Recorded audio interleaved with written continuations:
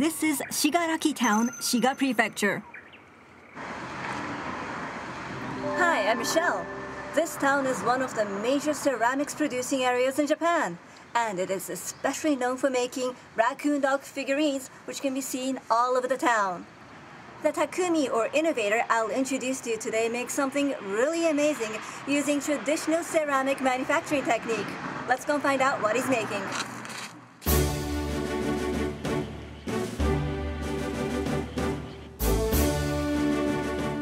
Hello, I'm Michelle. Today's Takumi is the president of a ceramics manufacturer, Eitsugu Osugi.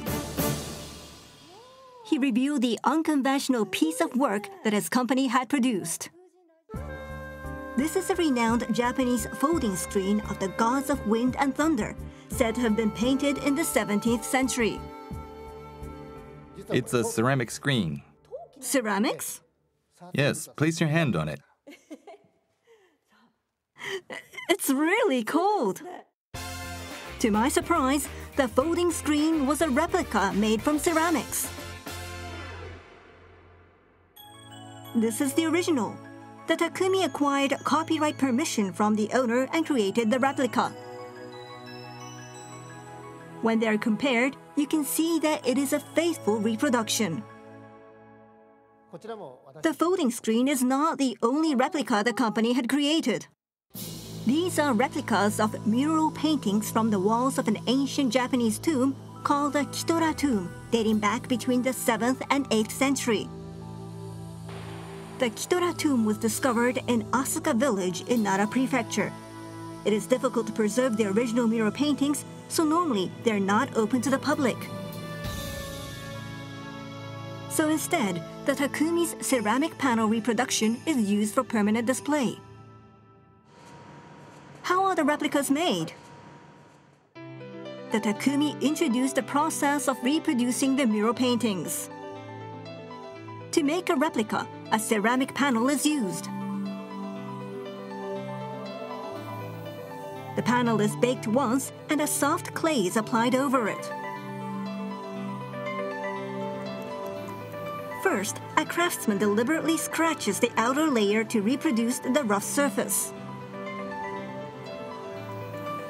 Then the ceramic panel is baked in a kiln in a temperature of over 1,200 degrees Celsius for 8 hours. Next is the coloring. The original photograph image is transferred onto a special sheet.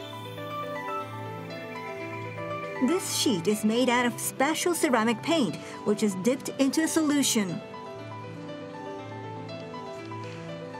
It is carefully placed over the ceramic panel.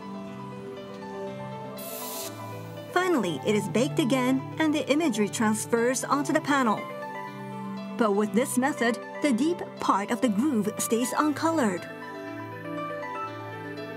The craftsman carefully paints over it and the panel is baked once again. This process is repeated as many times as needed. This is how they are able to recreate the painting down to the last detail. If other companies also acquire the painting technique, won't they be able to make replicas? It's not quite as easy. But why is that? For example, the ceramic may crack like this. When an ordinary ceramic panel is baked repeatedly, it cracks and breaks. Let's explain the mechanism. Ceramic that is baked and hardened contains small crystallized grains of silica. These crystal grains have a property of suddenly changing their volume when heated between 250 and 400 degrees Celsius. When baked repeatedly, the volume of the silica suddenly expands. As it cools, there's an acute contraction. Due to these sudden changes, the ceramic cracks, and these cracks can lead to breaking the ceramic. But the Takumi's company succeeded in adding something to the ceramic itself which prevents it from breaking when baked repeatedly. The Takumi added a substance which is a company trade secret, but by using this technique, it can be applied in replicating cultural assets. He began this research 30 years ago. The idea was to provide more opportunities for the public to come in contact with precious cultural heritage. 20 years ago, a museum was established to display replicas made using the ceramic panel. There is a collection of over 1,000 famous pieces of work by artists such as Vincent van Gogh and Leonardo da Vinci. Many people in the art industry were awestruck by the world's first unique challenge.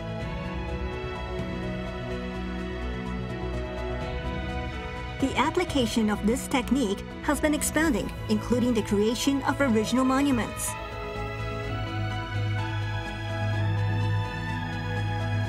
The Takumi hopes to further pursue the precise replication technology. At the moment, the surface irregularities are reproduced by the craftsman. But if more accurate information can be recreated on the surface of the ceramic, I believe that the culture value of the replicas will rise. That's my next challenge. Today, I brought a ceramic panel replica of the famous painting, Girl with a Pearl Earring by Johannes Vermeer. It's beautiful. So this is not a painting, but it's printed on ceramics? That's right. You know it once you feel it. Can I? Of course. Oh, yes, it's hard. You can hear it. What I found amazing was the unique idea of linking ceramics to replicate paintings. It is the same with research. We are urged to think outside the box and link our research with other fields, but it's not easy to do. I hope that Takumi will continue to think unconventionally and come up with more creative ideas. Thank you very much, Michelle. Dr. Sato, today we focused on the latest research that integrate living organisms with machines. How would you wrap this up? When you think about integration of machines and living matters, you might imagine a world of science fiction. But in fact, research in this field has progressed much further than we think, and some may be put to practical use in the near future. I'm excited about the development of robots, such as the surgical robot, because it will offer many benefits to our health. On the other hand, what will become crucial in the future as we handle living organisms is to establish ethical guidelines and a social consensus. I look forward to seeing where this research will take us. And that's all for this week's Science View. Thank you for joining us. And see you next time.